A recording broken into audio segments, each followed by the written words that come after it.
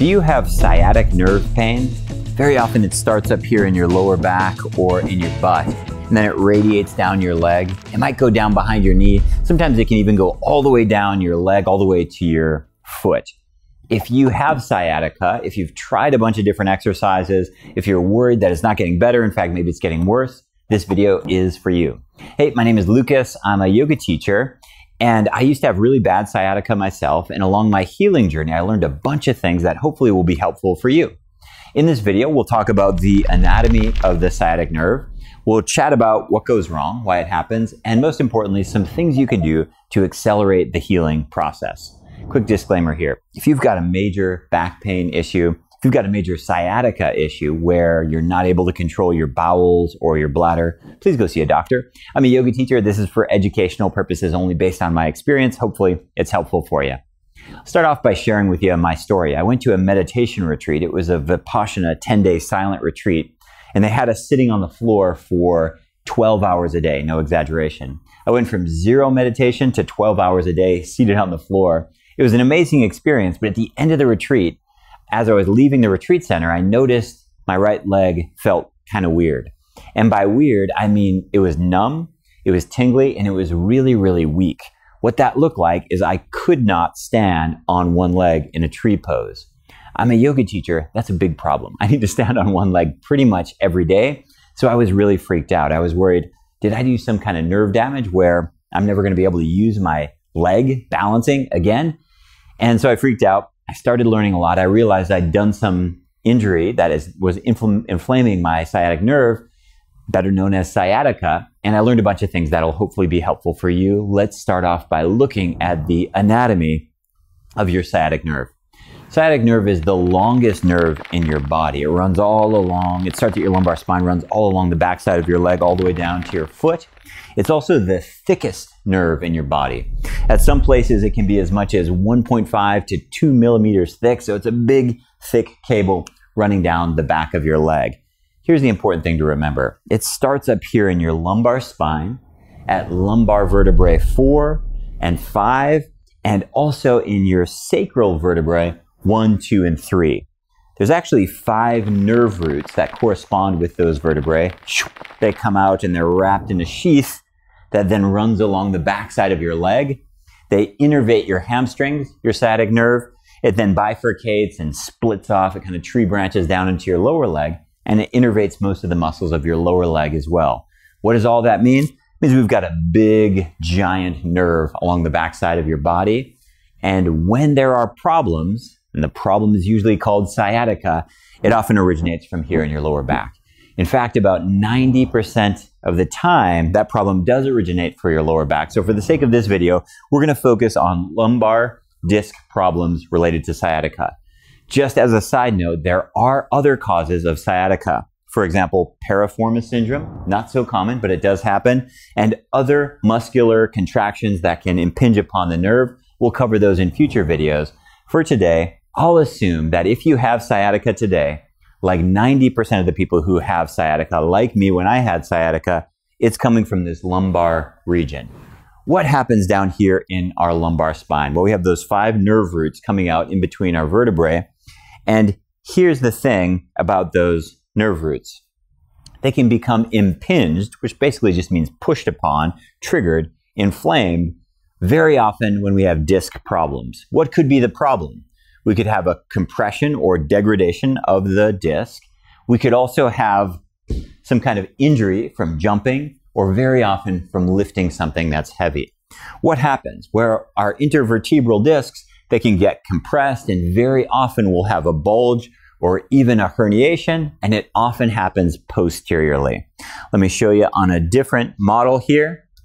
In between each of our vertebrae, we have these discs. The analogy people often use is like a jelly donut. That's not a very good analogy because a jelly donut, you can squish like this. Your intervertebral discs are way more resilient than that. They are really amazing shock absorbers, and there are 2 main parts to your intervertebral disc. The outer part is called your annulus fibrosus, and you can think of this like white leather strips wrapped and wrapped and wrapped. It's very, very strong. Now the inner part, that is more squishy. That is your nucleus pulposus. And this part is usually the part that is moving around when we have a bulge or a herniation. And again, that's usually the source of the pain for sciatica. What happens during a bulge or a herniation? Well, maybe I'm lifting something heavy and I have some compression and that nucleus starts to push out. That would be a bulge. It attempts to push out, but it doesn't fully push out. It's bulging disc. A little bit more severe would be a herniated disc, and that's where the nucleus successfully breaks through that annulus fibrosus. And now we have that squishy nucleus impinging upon, pushing upon that sciatic nerve root. And that's going to create that radiating nerve pain known as sciatica. When you see this, this looks horrible and you think, oh no, I have a herniated disc. This is what my doctors told me. I have sciatica. My spine is never going to heal. I'm going to have to live with this broken spine for the rest of my life. Not true. Bulging discs, extremely common. Herniated discs, fairly common. And here's the good news. The majority of the people within 4 to 8 weeks will heal. Things will resolve. Things will go back to normal or at least normal-ish. So that's the good news. Your body has a tremendous healing capacity. Here's how it works. You're lifting something heavy. You get this herniation. Let's say it's worst case scenario. Your annulus fibrosis is impinging upon that nerve. Here's what happens. Your body immediately sends out proteins, cytokines, these inflammatory markers, and you create inflammation. Oh no, inflammation is bad. No, it's not. These cytokines attract something called macrophages.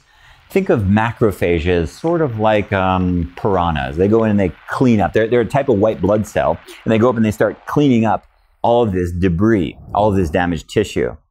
Over time, a couple of important things happen. Number one, that nucleus that has herniated, it's going to dehydrate once it's broken through that annulus fibrosis. So if you imagine this like a raisin, it'll start to shrivel up. This is good news because then it will stop impinging upon that nerve root. Second thing that's going to happen is these macrophages are going to come in and do their job and clean things up. And eventually this will gristle, very likely, into a fully functioning, slightly damaged, but fully functional intervertebral disc. Okay, so why don't we just wait around and let that happen? Well, you could, but a much better approach is instead of just waiting around, we can accelerate the healing process and hopefully we can have less pain as we go. That's really our goal here, is to assist our body in the healing process. And the first thing to think about is that inflammation. Remember that inflammation and that macrophage process, these are natural adaptive healing processes, and you don't want to impede them unless it's necessary. Putting ice will reduce the inflammation, will slow down the healing process. Taking ibuprofen, non-steroidal anti-inflammatory drugs, that will again reduce the inflammation, reduce the pain. That's good for sleeping, but not good for healing. For sure, follow your doctor's orders, and if you can't sleep at night, that's a different thing. But assuming you can manage, let your body do its thing, let that inflammation, let those macrophages come in and do their work and clean up. That's step number one.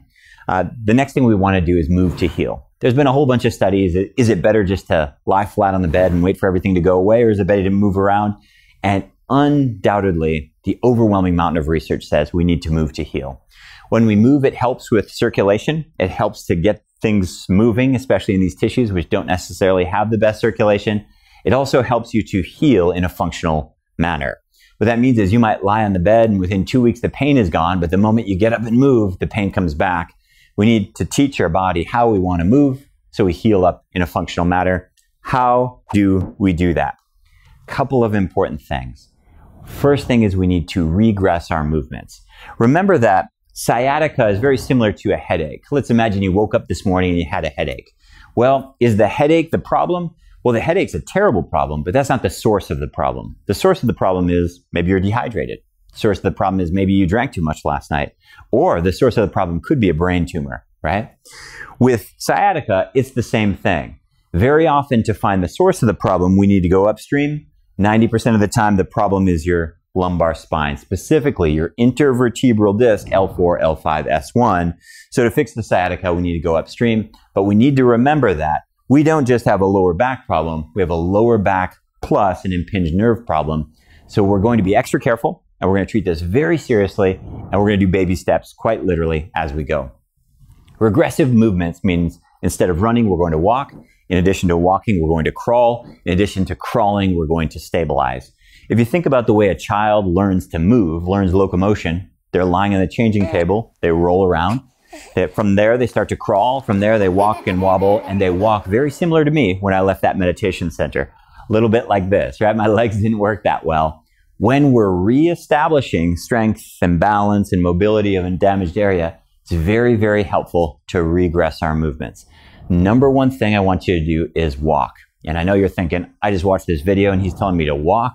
But yes, if you look at the clinical research, exercise physiology, healing, published literature, whatever you look at, the research around walking is overwhelmingly positive for all types of back problems.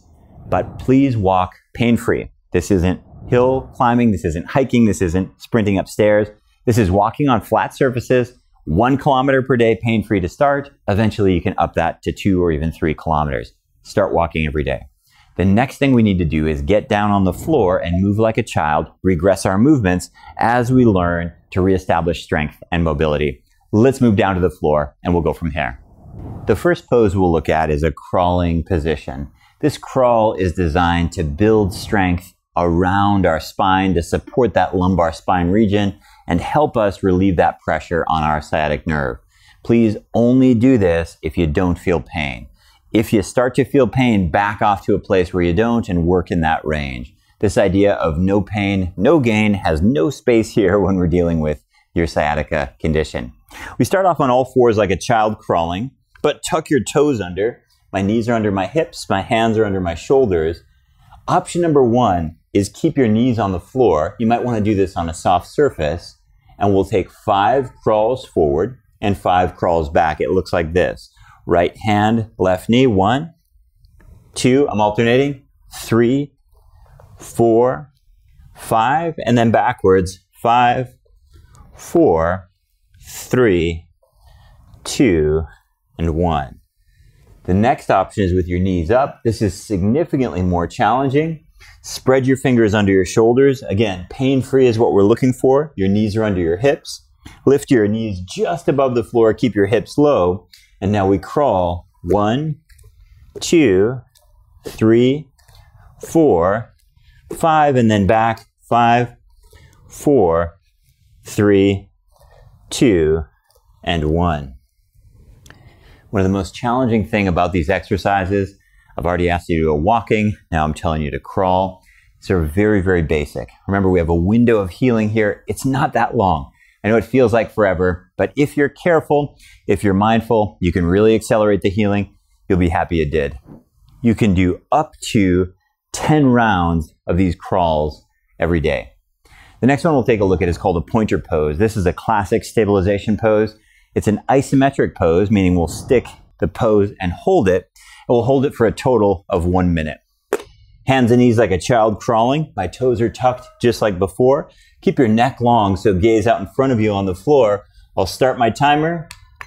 Lift my left leg back, point your toe. Lift my right arm forward, hand faces towards the inside. Don't take your leg way up high. Instead, keep it right about at the height of your bum. Gaze in front of you and breathe in and out through your nose.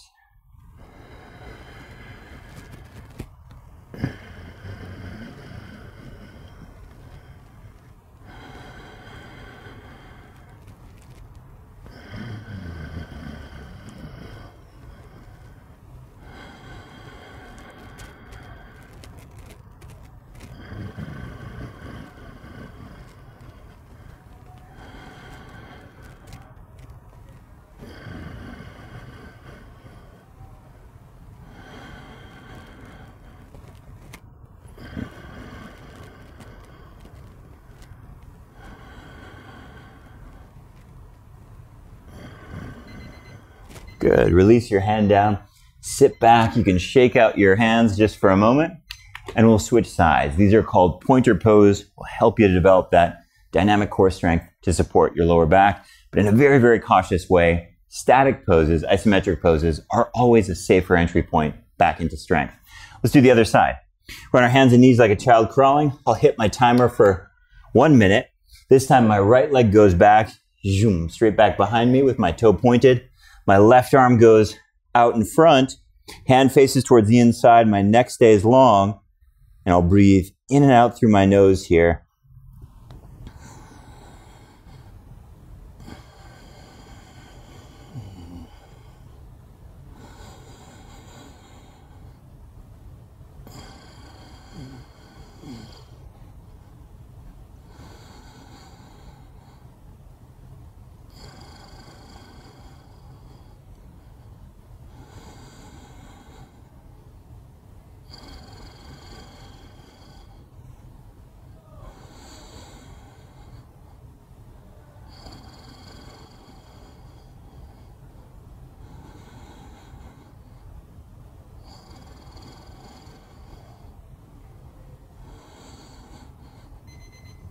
Good, and slowly lower down, sit back on your heels, and we'll shake it out with our arms. So you're walking, you're crawling, we're doing these strengthening poses. The next pose is a twist. We're working on some axial rotation, but we're also going to twist in our lower back region. We'll do this one on our back, so lower down on your back, lift your right leg into the air with your knee bent. We'll hold here in this twist for 1 minute. With my right leg bent, I'll hook my right foot behind my left knee like this. My left hand goes on top of my knee.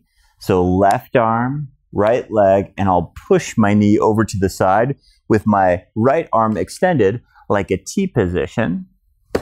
Here's the key thing. Only go as far as you can with no pain. If you feel pain, back off a little bit. If you don't feel pain, keep going, keep going. With your gaze, keep your eyes looking up towards the ceiling, pressing your knee down toward the floor. Your breath comes in and out through your nose. Your hip will, of course, lift up off the ground. Your shoulders will be a little bit up off the ground. That's okay. Just keep that gentle press onto your knee.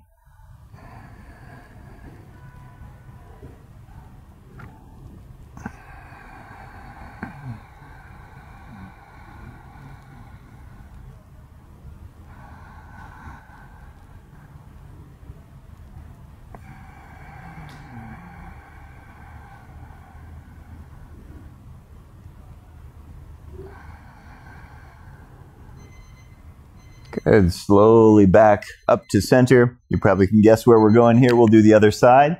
My left knee bends. I'll hook my left foot on the back of my right knee.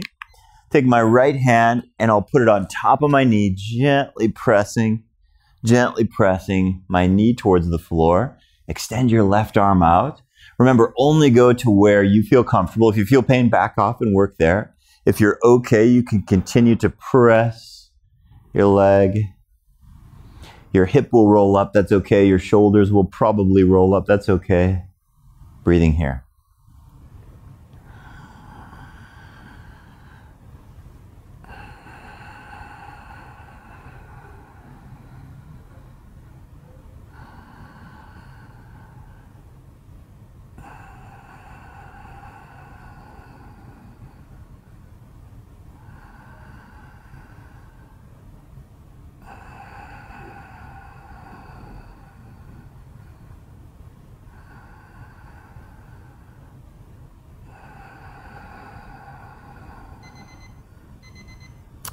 Good, and release your leg all the way back up to center. And we'll do one more pose, which is a down dog variation, but we'll use a chair or a countertop. I'll be using a high chair, but it might work better for you to use like a kitchen countertop. Let me get my chair now. This next pose we'll do is called an up dog, down dog flow, but I'll be using a chair. Might be easier for you to use a high kitchen counter.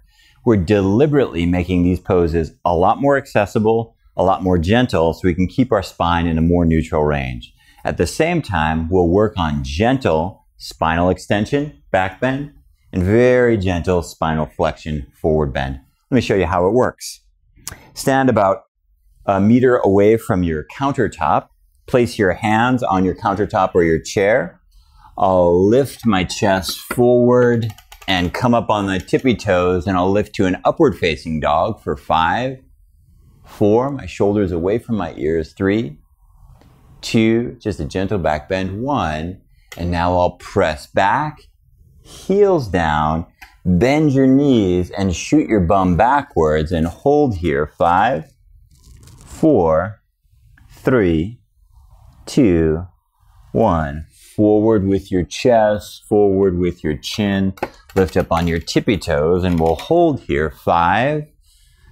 Shoulders go down your back, away from your ears. 4, 3, 2, 1. Press your bum back, your heels down.